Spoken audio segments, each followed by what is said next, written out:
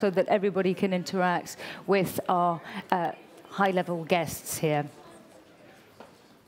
So without further ado, I think I'll start. Over the next hour, we're here to talk about the concept of trade disrupted. Within the context of this year's theme for the Brussels Forum, a world disrupted, one of the things that has been the most disruptive over the last year or so, and potentially for the future, is the trade dynamics. In particular, with the spectre of a trade war between China and the United States, we now live in a world where even big superpowers can have a huge impact on the future of thousands of people's lives. And allies as well are facing trade tensions as well. Big questions remain about the future of organizations like the World Trade Organization. And of course, I haven't mentioned the new landscape that the digitization is going to be bringing with the upending of millions of people's jobs that are going to be changed, and digital trade policy that we should be looking at in the years to come. So without further ado, let me introduce my illustrious guests.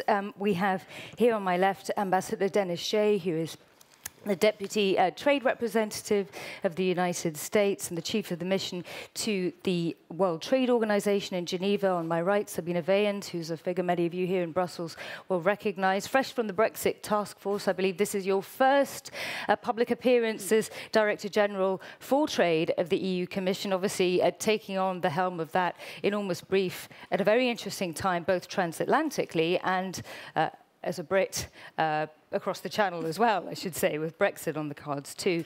And Victoria Espinel, who is President and CEO of the BSA Software Alliance, somebody who many people in this room may also recognize as a 10-year veteran of the White House, having served both Republican and Democratic administrations, and you were a trade representative and negotiator yourself for intellectual property. So we have a very balanced panel here to talk about these key issues. I will try and bring in the audience as soon as possible. I urge you also to tweet me questions as well while we continue our discussions. Ambassador Shea, I presume that the first question probably should be coming towards you. Why aren't I Because your surprised? president will be speaking in Osaka in about 24 hours to potentially diffuse one of the most tense trade wars that we've seen in the best part of 70 years. When we're talking about trade disrupted, a world disrupted, obviously the United States has played the biggest role in this over the last year. What's the end game? Why? What's the strategy? Well, do I get to stand up and walk around so I can be like a professor here? I'm a tough grader, so folks should know that. No. Well, yes, I'm like everyone else. I am waiting to see what the results of tomorrow's discussion between President Trump and President Xi will be. But you should understand that the 301 action that the United States took against China should be put in context. I mean, it follows years, if not decades, of discussions, bilateral engagement with China over U.S. concerns about unfair trade practices and industrial policies that are trade distorting. We've had the JCCT, the Strategic and Economic Dialogue, all sorts of different configurations about how to deal with these issues. And in some instances, we got some good commitments, but they were not followed through. We've also worked at the WTO. We've brought, I think, 23 cases through the dispute settlement system against China, but we're not achieving the results that we want. So it's important. I'm going to be like everybody else, tuned into the TV, tuned in on the internet to see what the results of the discussion tomorrow are. But I think it's very important to understand the context in which the 301 action that you called trade disruptive was taken. It's not just China, though. It's also the European Union that the United States is having a beef with. So it's fighting on both fronts. Well, yeah, we have some concerns with the European Union. We are discussing these concerns. I've been in some of those meetings with our European friends. But we are also working together. The European Union and the United States and Japan are working together to deal with the challenges of non-market economies through the trilateral process. So one of the problems that we saw was the fact that there's an absence of rules around industrial subsidies, state enterprises, forced technology transfer. So we are now working with the EU, Japan, to come up with rules around those issues. And they're based upon the challenges that a non-market economy like China has posed. Sabine, Weyand, obviously you've taken on the mantle of this job. Just at the time when all of this is coming to a head, we've got the transatlantic airplane dispute and the retaliatory measures hanging over the EU's head and vice versa.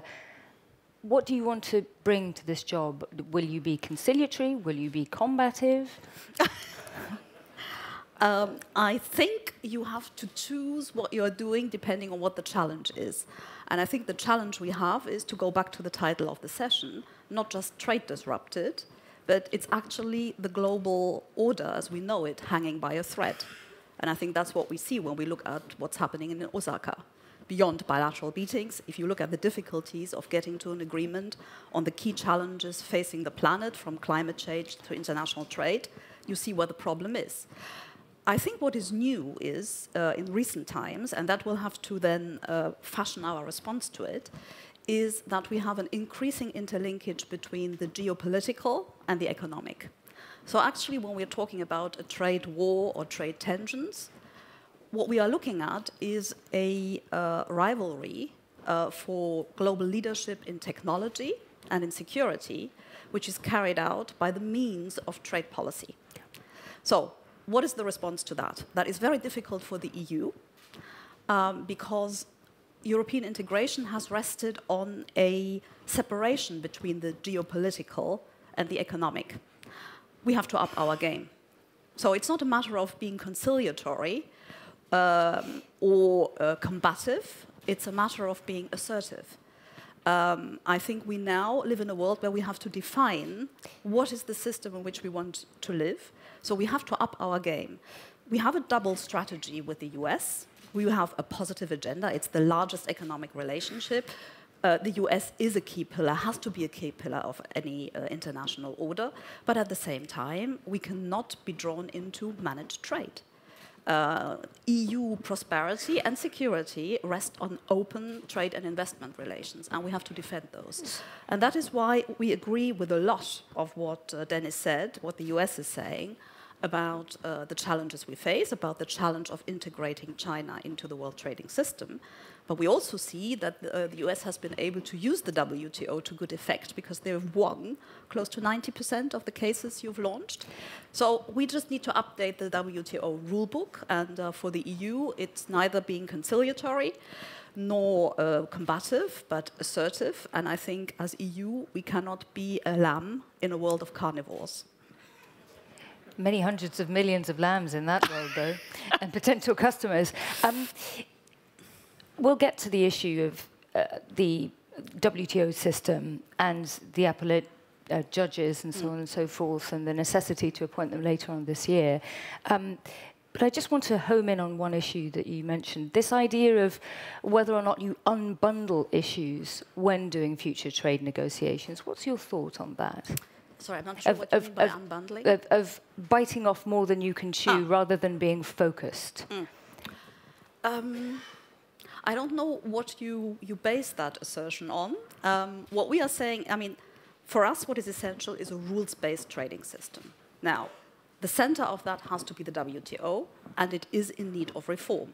On the analysis of the reform needs of the WTO, we are quite aligned with the US, actually. Where we disagree is on the concrete means of encouraging people to come on board for the necessary reforms. But at the same time, our bilateral agenda, whether that is with Canada or Japan or Mercosur, we are currently in the last stretch of the negotiations, we hope, that also contributes to building blocks for a rules-based international order. So you cannot segment that. And we also have to make sure that these agreements are acceptable for the general public. That's what I was coming to. But on the ground, politically speaking, those weren't easy sells to the average electorate. No, that is true. But what we have also seen is that given the threats to the global order, a world disrupted, actually, I think this has reinforced public support for trade policy, while at the same time, we have been very attentive in the EU and in the Commission to being more transparent in what we are trying to do, and also strengthening the values base that is reflected in our trade agreements. And that is the challenge, and that's only a way we can go forward on. There's so many issues I'd like to discuss with you both in a second, not least potential cooperation between the EU, the United States, and Japan is another sort of front for reviving the wish for international trade deals. But Victoria, I want to come to you and talk about the sort of future digitization. This is an area that some people say is not being given as much attention to, because obviously the future will not necessarily be tariffs on aluminium, steel, and cars. It'll be on data and trade. So I think the future is what we need to look to. So let's talk a little bit about data. You know, technology is a great disruptor, and one of the impetuses of that is the dramatic increase in the amount of data that's being created. In fact, if you look at the amount of data that's being created, the amount is doubling every other year. To give that some context, there's an estimate that by next year, there will be 44 zettabytes of data in the world. That is as many bits of data as there are stars in the observable universe. So it is an exponential increase. We already see the impact that it's having on the global economy, and we see the impact that it's having in society. It is, you know, the increasing use of all kinds of emerging technology, from data analytics, artificial intelligence, blockchain, cloud computing. But we also see the impact it has on our day-to-day lives and how we live them. And that change in our society and that change in our economy, it's going to have consequences not just for the trade agenda, that is one important thing, but for this sort of the international legal regime in general. So, you know, I guess one thing that I would say is I personally reject the premise that the world is going to move away from integration. That's not to say that I'm unaware of the tensions that exist at this moment, but I think if you look at the arc of human history and human experience, I think the world moves towards integration. And so I think one of the things that's really important for us all collectively is to keep our eye on the long game.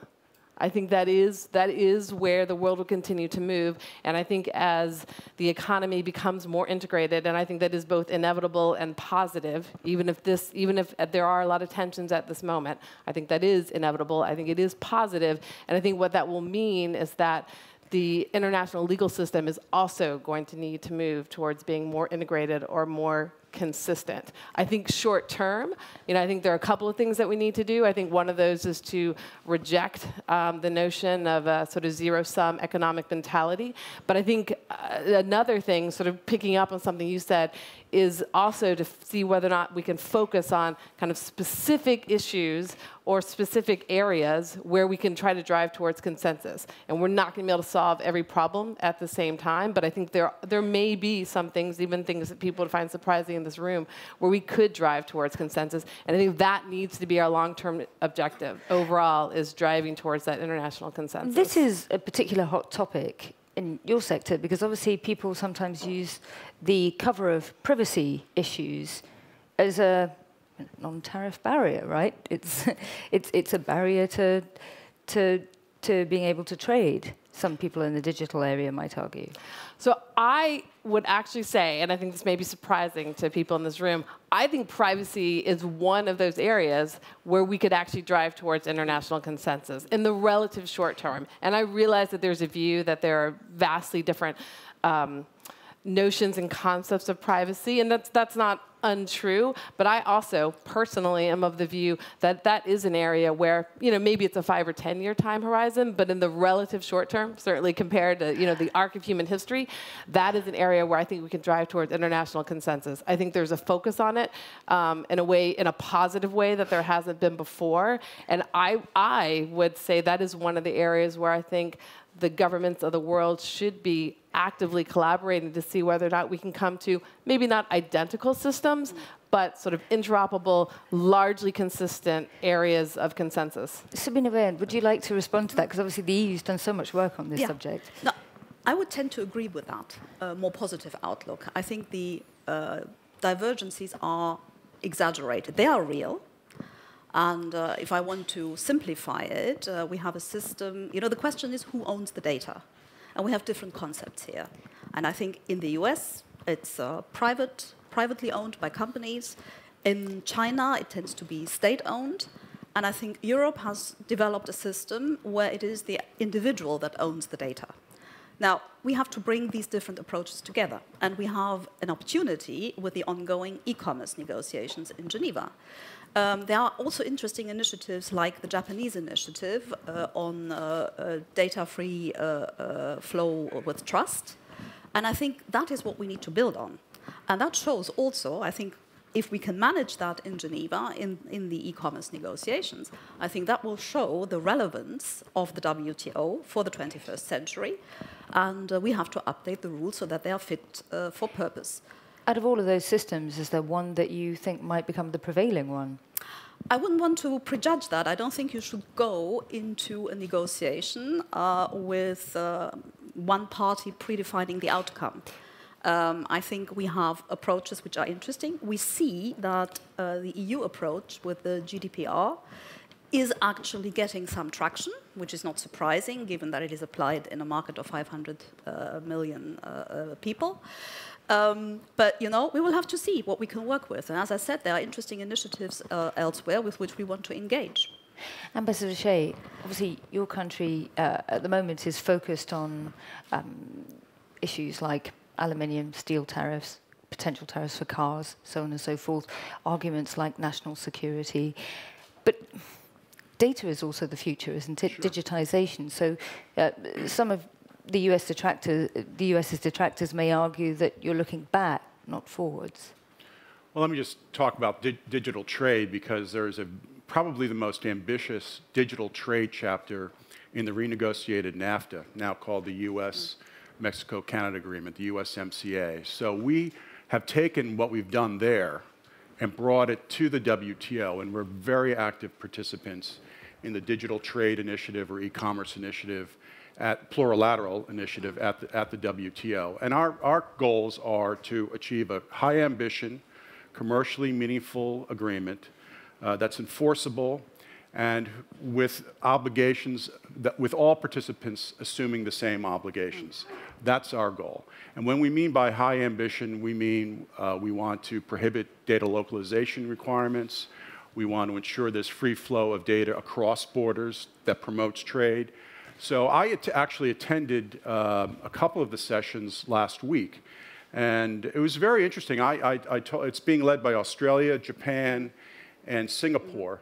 And I told my colleague from Australia, who's sort of one of the leaders of the effort, I said, this was the most interesting, one of the more interesting conversations I've heard in Geneva, because instead of people reading talking points and speeches to each other, there was actual interactivity. There was discussion about the various proposals put on the table. So I was very impressed by the conversation that took place, but I think we have a long way to go. You know, countries like China have said that data localization prohibitions are off the table.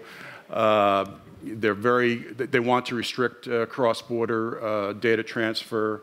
They're very concerned about internet sovereignty. So to square that approach with the approach I think we share in many respects with the EU, Japan, and others is going to be potentially difficult. But we'll see how it goes. So what about this closer focus between the EU, Japan, and the United States, putting aside the kind of differences that obviously your countries have in the immediate with trade? How will that relationship shape up, and how much more commitment will you stick to it? I mean, this is an essential part of working together bilaterally or with groups of countries which share a common objective. And I think we have quite a big common agenda with the US and Japan, and we need to drive that forward. And I think this is something which we would then have, because it helps to develop that. You cannot develop rules immediately with 164 members in the WTO. So you have to, predetermine something, but then obviously we would like to involve others into that. So we hope that we can, in the next few months, move forward decisively, especially on disciplines on industrial subsidies, but also forced technology transfer. So I think this is a key building block for a rules-based system. Is the WTO still relevant today? Absolutely. And I was encouraged to hear from Ambassador Shea that they want to have an agreement which is enforceable. So that means that we have to make sure that the WTO dispute settlement system is up and running and can actually help to enforce rules. There's my segue. Well, quite. So it's your country that's blocking the appellate judges in the WTO, and you have till December to name them. Well, have folks heard about the appellate body? Okay, you're familiar. I mean, the U.S. position is is clear and very straightforward. In our view, should not be controversial. Is that if the WTO is supposed to be a rules-based organization, then the appellate body needs to follow the rules, right? Mm-hmm. And what does that mean? It means the appellate body should issue its rulings within 90 days. It means the appellate body should not appoint its own members. That's up to the membership to appoint appellate body members. The appellate body should not insist that its rulings are precedent, binding precedent. The appellate body should not engage in fact-finding.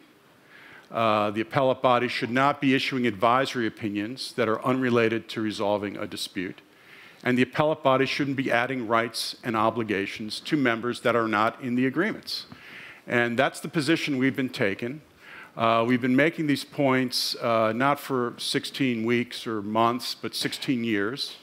And fortunately, some other members are beginning to understand the U.S. position and appreciating the U.S. position. I have to say, at the last General Council meeting, I was perplexed that the EU said that they do not share our underlying concerns about the appellate body. That is very perplexing. We think the words are very, very clear in the dispute settlement understanding, what they mean, and just jiggling around with new words. If the old words aren't clear, which they are, then coming up with new words won't necessarily make a difference. You say you've got a few countries on your side, but it's 160-something countries. Sabine, Weyand, you're used to dealing with, smaller number of countries, 20-odd countries, but still, getting everybody on the same page is going to be difficult, and that's a long list of concessions you're demanding. So those aren't concessions. No, Nina, those are not concessions. That's what we negotiated, okay? This is what the agreement says. The agreement says decide cases within 60 days, but in no event longer than 90 days. Beginning in 2011, the appellate body basically decided not to forgo that rule. 43 of the 47 cases, appeals decided since 2011, have been outside the 90-day rule. The appellate body is engaged in fact-finding, but the rules say it should be limited, their actions should be limited to legal review of the panel decisions. So these aren't concessions. We're saying follow the rules. This is a rules-based organization, so follow the rules. And if indeed this argument is made that the WTO isn't fit for purpose, where does the WTO go from here? Oh, but that's why we have to work through these issues. How do you think you're going to work through these issues between now and December? That's 6 months. That is exactly the problem. We have made proposals already last year trying to address these challenges. On a lot of the analysis, we do agree. But where we have a fundamental difference is the assessment to what extent the appellate body has gone beyond its remit. Yeah? That is a difference of appreciation, which, however, should not stand in the way of necessary reforms. And let's be clear, the reform agenda of the WTO is broader than just the appellate body system or the dispute settlement system. We also need to look at the general functioning, because people are not notifying what they are supposed to notify. So we need to look at the negotiating function and revive that. For all that, we have made proposals. Now, as regards this appellate body crisis, because the problem is, of course, the risk we face is that on the 11th of December, the system will stop functioning because there are no 3 judges, arbiters available anymore. So we have also started to say, while we are engaged in this reform process and these discussions on which we are really also trying to engage as much as we can with the US in order to address their concerns, we also have to look at the stopgap solution that protects members' rights in December 2019. And here we are looking at what we call an interim solution, where we are looking at mirroring the functioning of the appellate body system. We are not creating a separate system. But what we are doing is we are looking at using possibilities in the dispute settlement understanding of the WTO, where two members of the WTO can agree amongst themselves to apply arbitration procedures.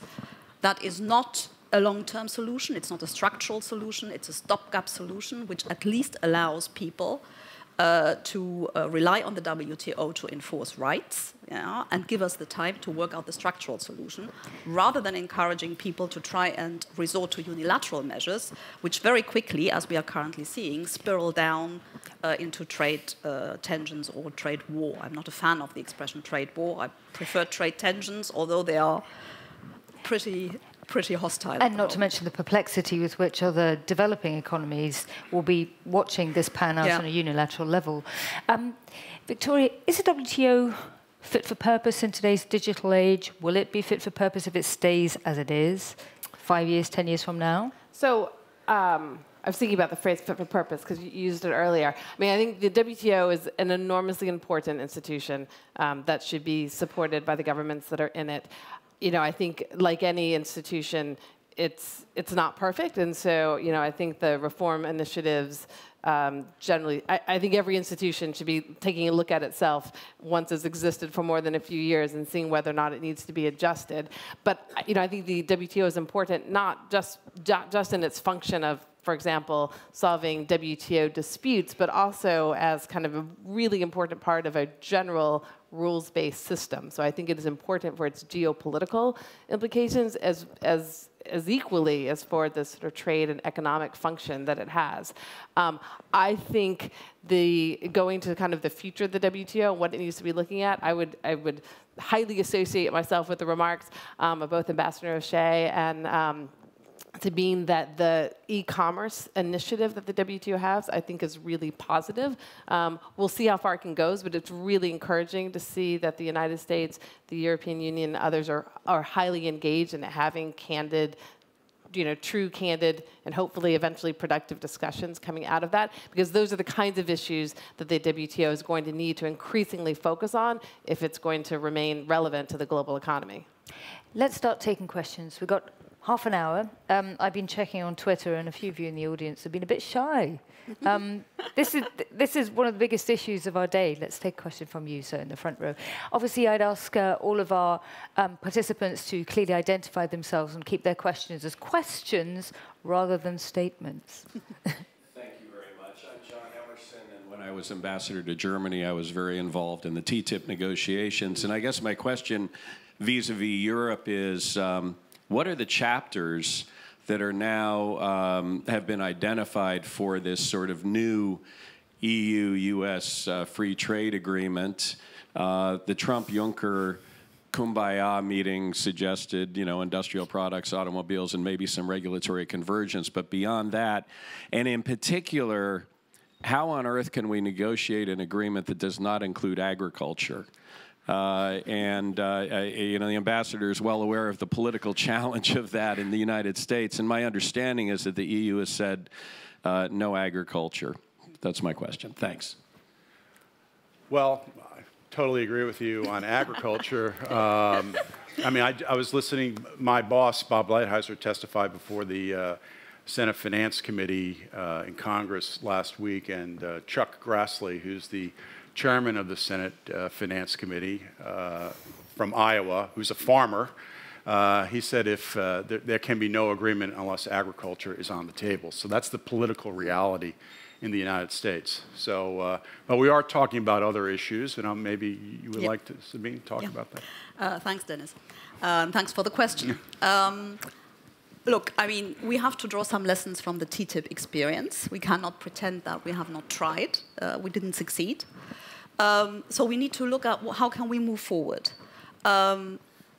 We will, on either side, we do not have the conditions in place to have a fully fledged free trade agreement covering essentially all trade.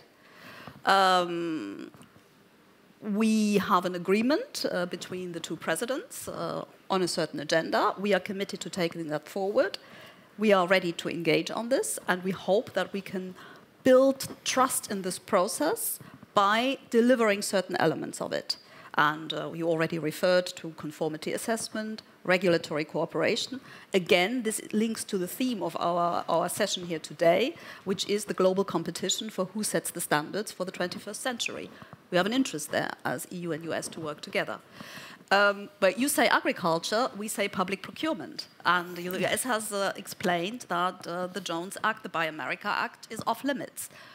Under these conditions, and also given that, and here I come to the political conditionality in the EU in order to get free trade agreements approved, we have a clear conditionality linked to the Paris Climate Agreement. Well, that is not where the US is at the moment. So these are the constraints in which we work, and we have to build a positive agenda and deliver on that takes into account these constraints.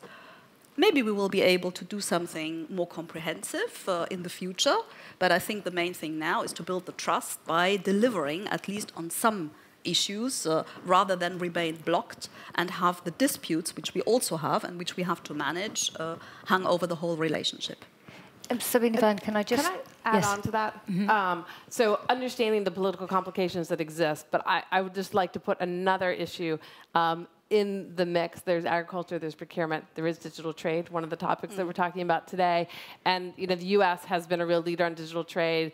The provisions of the USMCA that Dennis referred to earlier are, I think, groundbreaking. Japan, as you mentioned, Prime Minister Abe has been very focused on digital trade.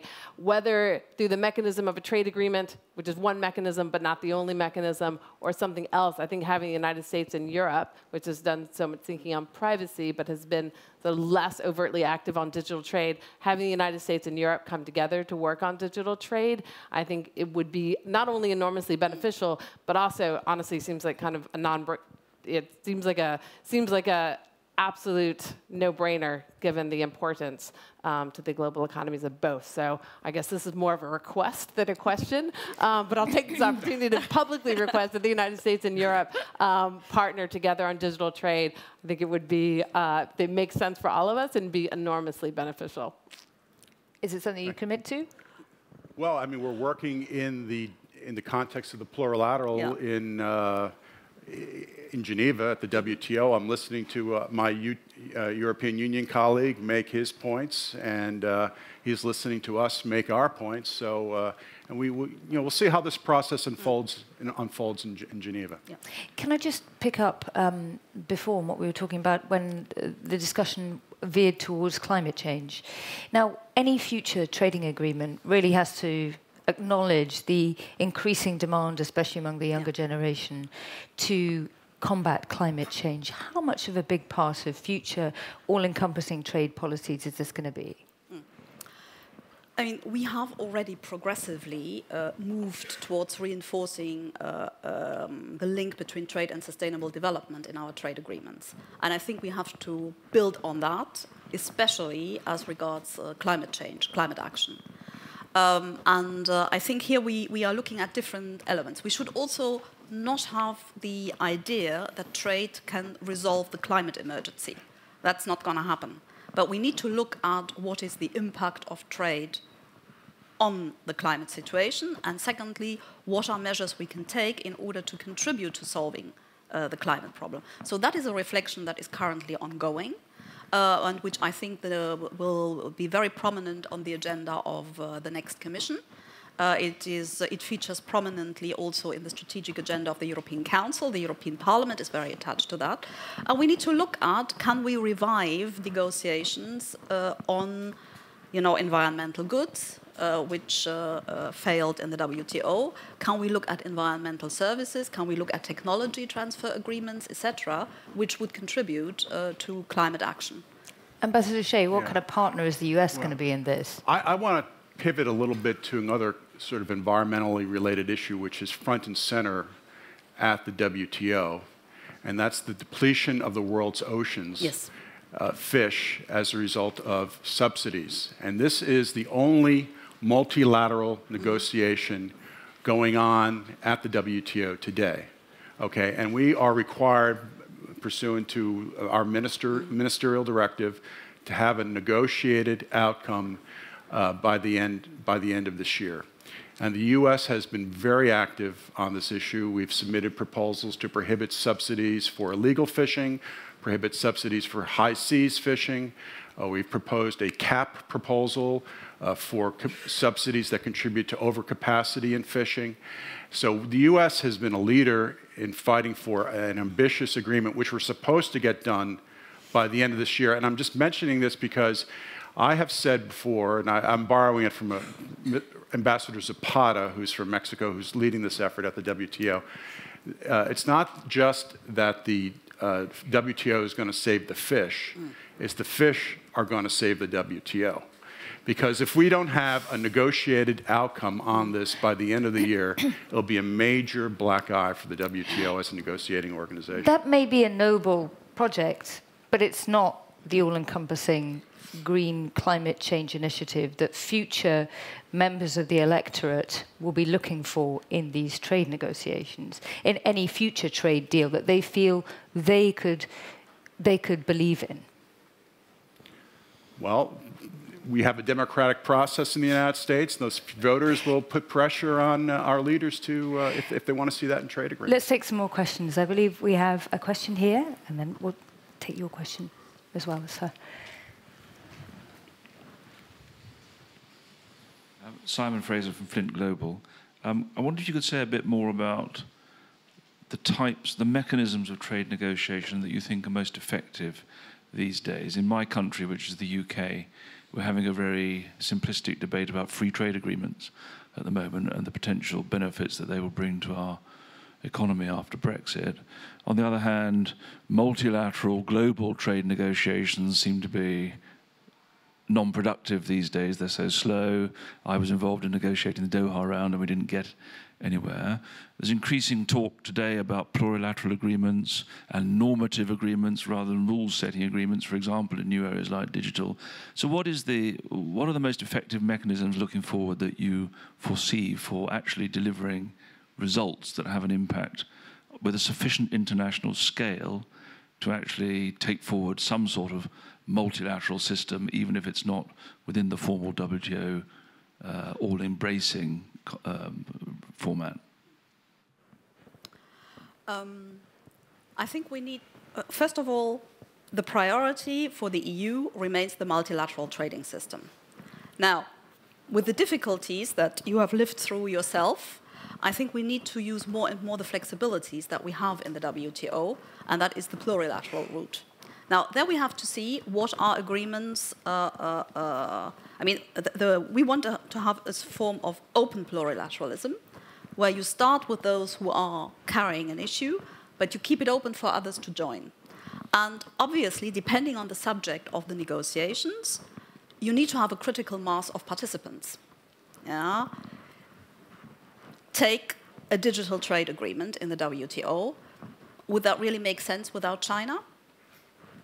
That's a question we have to ask ourselves. Then the question is, what is the flexibility we need also in terms of contents of an agreement? Because obviously with a plurilateral, if you apply it to everyone, which you have to do when you're talking about tariffs, you have a free rider problem. Yeah? In a normative negotiation, that is less the case. But still, you have to deal with that free rider problem in a plurilateral context. So the question is, what is the balance you strike between trying to have a critical mass of people on board, and what is the price you may be willing to pay in terms of differentiation in commitments between participants in order to have a foundational basis that brings as many people on board as possible. So I think we need to be creative in the way we work with plurilateral agreements in the WTO. That, for me, is the way forward there. But that should not be to the detriment of multilateral negotiations where they are possible. Now, in terms of the bilateral negotiations, I mean, they can be building blocks for a rules-based system, but they are clearly a second best in this respect. They work best between countries which have a complementary economic structure, so you need to look at whether it makes sense economically, but also whether on the normative side of it there is a convergence of views, and then it can be helpful. What is also quite clear is that size matters in trade negotiations. So one should not have illusions about what you can do as an individual country in the world of today. Ambassador Shea? Well, I think all of the above was my initial answer to your question. Yeah, multilateralism, plurilateralism, bilateral arrangements, at times unilateral action if necessary. I mean, at the WTO, there's the consensus principle. So nothing gets done unless all 164 members agree. So you can imagine how difficult, as you know this, but you can imagine how difficult that is to reach agreement, to get unanimity essentially among a very diverse membership. So I agree. I mean, the U.S. is very active in the digital trade plurilateral. We support that. We have gone out and renegotiated the CORS, Korea-U.S. trade agreement. We've renegotiated NAFTA. We are in trade negotiations with the EU and with Japan, and we've laid the groundwork for a trade agreement with the United Kingdom once the UK leaves the EU. So I guess I'll go back to my initial thought. All of the above, all of these approaches make some sense in certain, depending upon the situation. Victoria, can I ask you to answer Sabine Weyand's perhaps rhetorical question, if you forgive me, about whether or not it would make sense to have digital trade talks at the WTO without China? What do you think? Yes. So, and why? I'll answer not just with respect to China, but more generally. So I thought you did an admirable job of summing up the balance between trying to bring in as many countries as once, and then the compromises that are inevitably involved in doing that. And so I would say, my own personal view is that it is better to start with a smaller number of countries and aim for a higher standard than to start very, very broad at a lower standard. I see the pros and cons of both. I think it's also more feasible. So just from a practical point of view, as well as from sort of philosophical point of view, I think that's what makes sense. And so I think so therefore, to your question, I think it would make sense to start with agreements that maybe didn't include every country, every economy in the world, even major economies, that were at a higher standard, if it's possible to find consensus in those areas. Didn't we start the TTIP that way? So I think the other thing I would say, though, is, and I alluded to this before, like trade agreements being an important mechanism, but not the only mechanism, and I think that may be particularly true in some of the normative areas, as you said. So I think the U.S. and Europe, I think governments generally should be looking to see whether or not there are other areas outside of trade agreements, and I want to emphasize, I think trade agreements are an incredibly important mechanism, but are there other areas outside of the trade agreement mechanism where they can be working together to find consensus on normative rules, such as, for example, privacy? Let's take a few more questions from the audience. Gentleman there, and I'll also take your question in a minute, sir. Let's take about 2 or 3 questions in one go, and then we can... Thank you very much. Emre Peker with the Wall Street Journal. Question to Sabine and Ambassador Shea. I'm wondering if, since Ambassador Lighthizer outlined this staged approach, and given the gridlock over agriculture and Congress's opposition to consider anything that doesn't have agriculture, would it be possible to start talks on industrial goods, get that under your belt, but not move towards ratification, and engage maybe perhaps with another July statement-like agreement on the next step to build towards a greater agreement that includes public procurement and agriculture, and the two sides are both happy? Is this something under discussions? And a second question, if I may, on the WTO. The EU is now trying to build this coalition of the willing with Article 25 and keep the appellate body system alive to an extent. The non-functioning of the appellate body would effectively take us back to the GATT days, where you have a panel ruling and then it's up to the parties to decide whether or not to implement that. Are you not concerned that you're effectively splitting the WTO in two, one in the EU model where you have the appellate body, one in the US model, which Ambassador Lighthizer seems to be a fan of, which is the GATT system with no appeals process? Thank you. Thank you. Let's take your question. First, Cameron, former European Commission. Sabine said that size matters in international trade, which could be interpreted as a reference to the UK, who knows. But do you, Trump, when he was in the UK last month, said deal with the UK could be done quickly and easily. Is this a view shared by USTR, and how far are you in preparations? And for Sabine, you said you wanted to see a more assertive EU policy, which implies a more holistic approach encompassing other areas. Could you say a little bit more about how you see that? Okay, thank you. Let's start by taking those questions. Ambassador Shea. I will say President Trump obviously is very eager to have a phenomenal trade agreement with the UK once it exits the UK. There have been a lot of discussions between USTR folks and people in the International Trade Ministry of the UK. So I think once the UK is in a position to enter into a free trade agreement, I think there's a lot of political will on the part of the United States to get that achieved. So that's where I'll leave that. Can I just quickly interject there? Sorry, Ambassador Shea. Political will in the UK, though, could be distorted by the fact that your own ambassador to London has said the NHS should be on the cards, all sorts of issues that are emotive issues for British citizens who voted for Brexit, may not necessarily share his point of view on. Well, are those on the cards? I am not in the weeds on this issue, so, but I will say that there is tremendous political will in the administration as well as in Congress to have a U.S.-UK free trade agreement. So how that gets worked out, we shall see. And we shall see whether when the UK gets out of the EU. Now, with respect to your question, I mean, what Ambassador Lighthizer is saying is, I want the appellate body to follow the rules. Okay, we've laid out in extremely detailed interventions at the WTO each of our concerns. And together, you could put they're like chapters of a book that you could put together. And we feel the language of the dispute settlement agreement is very clear. What's unclear about 90 days? What's unclear about limiting your appeals to the legal conclusions?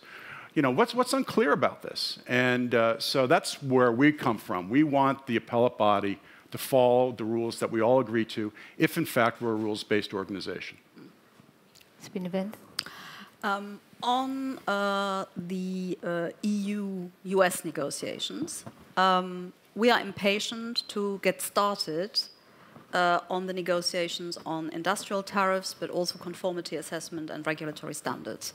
And hopefully that could create a dynamic on which we can then build for the future. Now, I don't want to go now down the rabbit hole of, you know, what would be the procedure for ratification of an agreement of which we don't even see the contours yet. But from our point of view, it is important to create positive momentum. I think we've started doing that. We are working together on LNG. We have a good story to tell on soybeans. We have now made the proposal on high-quality beef, etc. So there are things where we are moving forward, but we need to have traction for a wider agenda. So that is what we need to create. And obviously, that also requires that we get a handle on the conflicts we have, like Airbus-Boeing, you know, where we should avoid going into a spiral of sanctions, which just hurt both sides. So I think that is the challenge we have there. On the WTO, I think the challenge is now to move from the complaints to the solutions, to practical solutions. And we are ready, as I said, we are ready, and we have made proposals to address what we see also as problems with the functioning of the system as it is at the moment. But the question was actually about creating a two-tier system, wasn't it, where people are acting in silos. And it does sound as though there is some divergence on a number of the issues that you've discussed over the last 45 minutes. No. Thank you very much for reminding me of that, because we are not doing a two-tier system. This is not a system that we are talking about. What we are talking about is a stopgap solution of bilateral administrative arrangements between WTO members, which can either be just about a precise dispute that is already there, or two parties can agree that in current and future disputes, they will apply these rulings. That is based that is based on the current rules of the dispute settlement understanding, but it is clearly not an alternative to keeping the appellate body system, the dispute settlement system up and running. So it's not a parallel system because it is at best a network of bilateral agreements. So that's what I wanted to say on that. And then there was a third question, which was the assertive EU, exactly. I think we need to, and that will be very challenging for the EU because we are not set up for that, we've not been set up for that. We need to integrate much more our diplomatic tools and our external economic relations tools. I don't want to talk just about trade policy, I want to talk about the external projection of the internal market in all its dimensions. And that, I think, is what the next college will have to do. We will have to find a way to integrate what are we doing externally in regulatory area, in financial services. We need to look at our sanctions policy. I mean, this is a huge challenge, but, you know, nothing better than external pressure to deliver on something that has eluded us for quite a while. But with the world disrupted and the multilateral system hanging by a thread, I think that should be enough of an incentive to get going. Well, just briefly, sorry, I've got to put my journalist hat on because the opportunities arise. Fraser Cameron mentioned the subject of Brexit. You're obviously fresh off the beat of the Brexit task force, and now you have this bigger role in international trade. It's getting very close to a no-deal scenario. So we're here talking about the benefits of multilateral trade deals, but the UK is heading towards the end of the cliff. In your new role, where do you see that, and what's your latest political message to those who are fighting to be leader of the Conservative Party on the subject of Brexit? I think the best service I can do to the debate in the UK is not to try and address messages. I think that would be inappropriate and not well received. What I can say is that the EU and the UK have a strong interest in finding a new accommodation once the UK has left the EU. We will remain aligned on the outlook on the world. I think the EU and the UK will be partners for a rules-based international trading system, and we have every interest in getting off to a good start. Now, no deal would not be a good start to building that future constructive relationship. But, you know, the choice will be the UK's, and we are ready to engage. Right, let's take a few more questions. I'm going to move over to this side of the room. I'll take questions from you two gentlemen. Thank you. Danny Gross again. I want to come back to the great disruption and the influence of China, about which we heard this morning, and the importance it has for the United States. And one, if you want, small aspect of that is the anti-China clause, which the United States has been pursuing. And it has been able to get Canada to agree to a little-known clause, which says basically that if Canada ever were to even start negotiating a free trade agreement with a non-market economy, re China, then the United States would have the right to withdraw from that agreement. And as far as I know, the United States has a similar negotiation objective with both UK and the EU. And that's where size matters. So my question would be to Ambassador, is that an important negotiating objective for both? And to Sabine, of course, would the EU ever accept such a clause? Let's ask you to take those, and then we'll take the next question. We'll take the next question afterwards, actually. Oh. Thank you very much. Hiroaki Nikkei from Tokyo. Again, my question is also to Ambassador Shea, and about how to better deal with China. And you said that the US is talking with EU and Japan about how to deal with China, but it looks like for me that US is putting a big gun on the back of EU and Japan, and that is an automobile tariff, and also smile and shake hand and let's cooperate together on the China front. So if China is the highest priority for US, why can't US just suspend, well, not pull down, but suspend the demand on the automobile tariff to EU and Japan and put the higher priority to better cooperation with EU, Japan, US, and put the pressure on China to solve the issue, if it is the highest priority. Because otherwise, this big crack China can take advantage of this division. For example, in Beijing, I hear more discussion about the possible China's entry to a TPP, though Japan is skeptical about the possibility for China to fulfill. But it is, if China starts negotiation, maybe China can isolate US, maybe effectively. So my question is, how do you think of this? Well, that's a lot to digest. I'll just say, I work in Geneva. I work at the WTO, and I have a very good working relationship, I believe, with my Japanese and my EU colleagues. I mean, we're working together. I've been a participant in some of the trilateral meetings, so I have a window into that. And I don't see us forcing the EU and Japan to get into this trilateral arrangement to discuss ways to expand the rule book to cover industrial subsidies, forced technology transfer, state enterprises, and other issues. I don't see us I think they see it as in their interest to do this. So I don't agree with the premise of your question, the very, very graphic premise of guns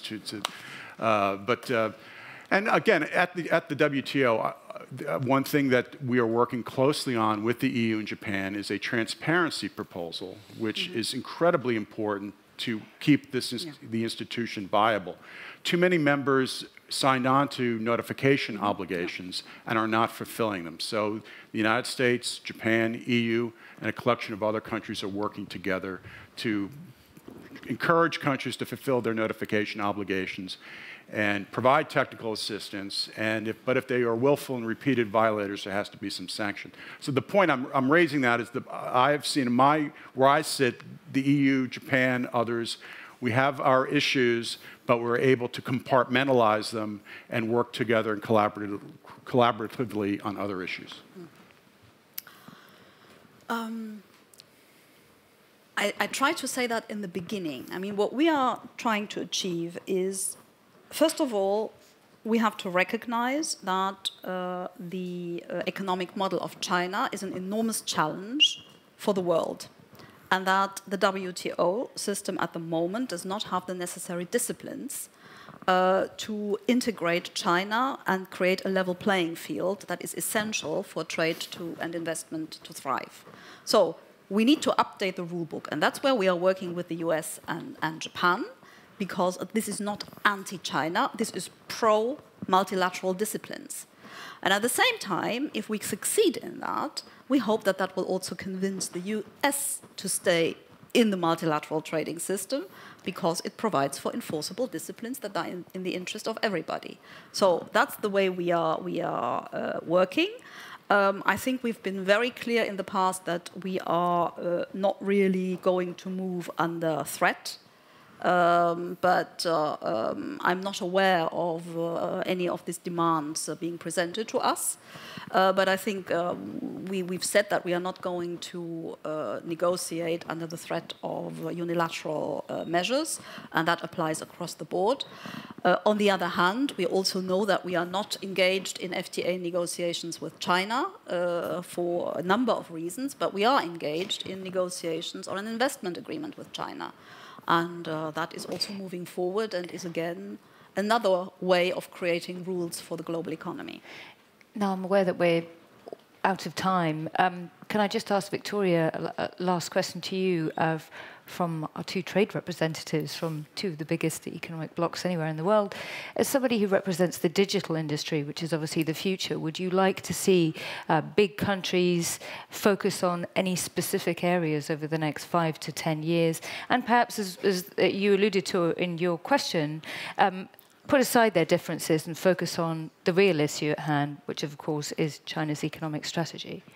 So I think more cooperation between the United States and Europe and among all governments on digital trade issues like data localization is enormously important. So I said that before, I'll say it again.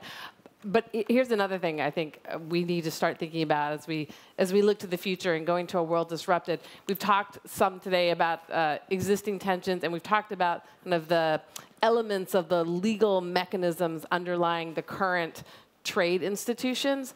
But I think when we think about where the world is going and what technology is going to do to trade, and we think about what's going to happen to global supply chains because of technological disruption, blockchain, additive manufacturing, or 3D printing, I mean, the whole trading system, I think, is going to look enormously different in 15 years than it does today. So while the elements of the WTO institution are very important to think about and get right, and the trade tensions that we're facing today are real, the entire mechanics of how trade is actually conducted in the world are going to be upended. And I think the government officials that are focused on trade need to somehow both be focused on what's happening today, but also looking to the future and what kind of trading system, what kind of rules are we going to need in a world where trade is actually conducted in a way that is completely different than it's conducted today. Well, with that, I'd like to thank our guests, Ambassador Dennis Shea from the United States, also Sabine Weyand here from the European Commission,